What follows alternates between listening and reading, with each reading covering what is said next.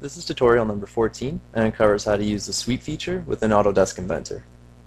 Now to start off, let's open up a brand new part file. Let's click File, click New, click Standard, click OK.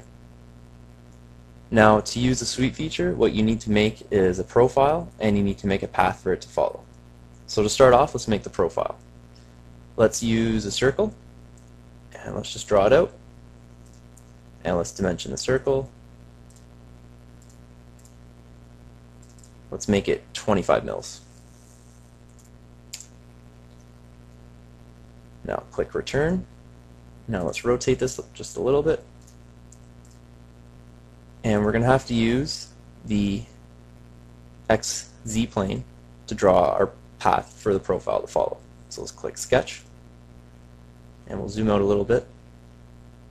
And we'll click line. Now click the center point of the circle. And let's just draw a path for it to follow.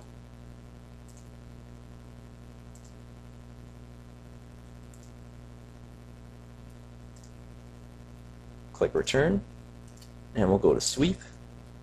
Now it's already selected the profile as it's the only profile there.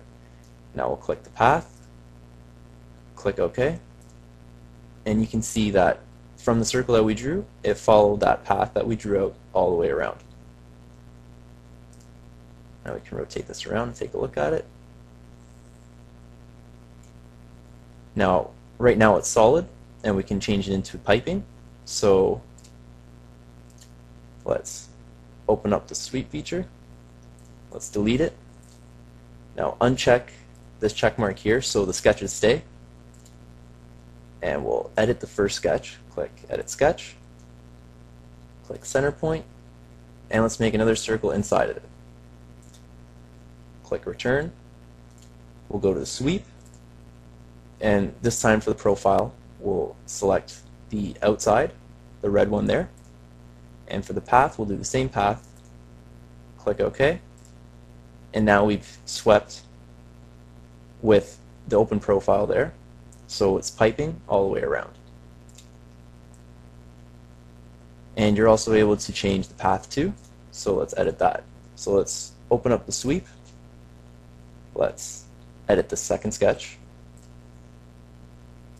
Now let's delete this long line there. And this time let's make a curve.